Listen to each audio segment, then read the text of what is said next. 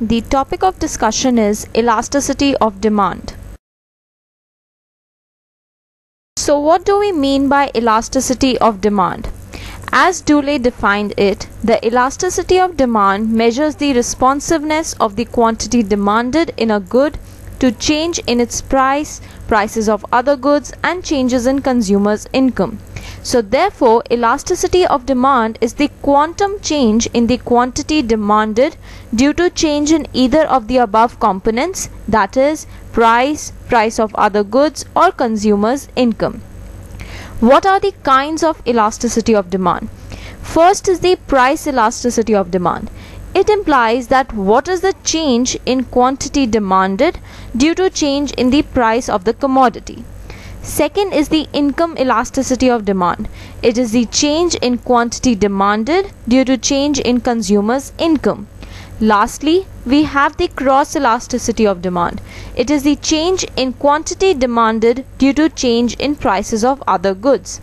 As per the class 12th curriculum, we will only discuss the price elasticity of demand. How do we measure the price elasticity of demand? First method is the total expenditure method, which was proposed by Marshall.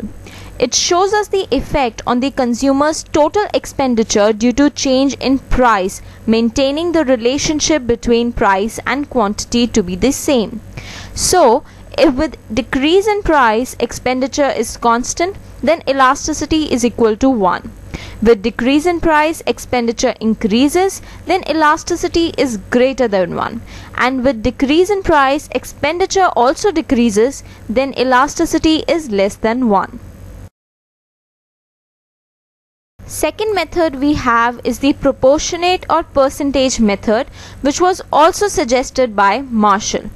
It is calculated using the formula, that is, proportionate change in quantity demanded divided by the proportionate change in price. Lastly, we have is the geometric method. It is also known as the point method of measuring elasticity of demand. It is thus calculated as the ratio of lower segment to the upper segment. Diagrammatically, point on x-axis shows us elasticity equals to 0, and on y-axis implies elasticity equals to infinity. The midpoint on the curve implies elasticity equals to 1. What are the degrees of price elasticity of demand? In case of perfectly elastic demand, elasticity is equal to infinity. So our curve is a horizontal line parallel to x-axis. And in case of perfectly inelastic demand, elasticity equals to 0. So our curve is a vertical line parallel to y-axis. At times, we have a curve of the shape rectangular hyperbola. It depicts that elasticity equals to 1 at all points on the curve. So what are the factors which determine price elasticity? First is the nature of a commodity.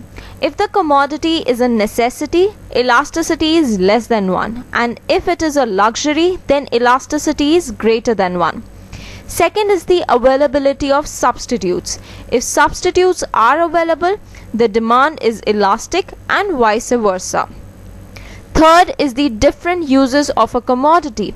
If the commodity has many uses, then the demand is elastic. Fourth is the postponement of the use of the commodity. If the consumption of that commodity can be postponed, then we have an elastic demand and vice versa. Fifth we have is the income of the consumer. If the income is very high, then demand is inelastic, and if income is very low, then also we have an inelastic demand. Sixth is the habit of the consumer. If the person is habitual to a commodity, then demand is inelastic.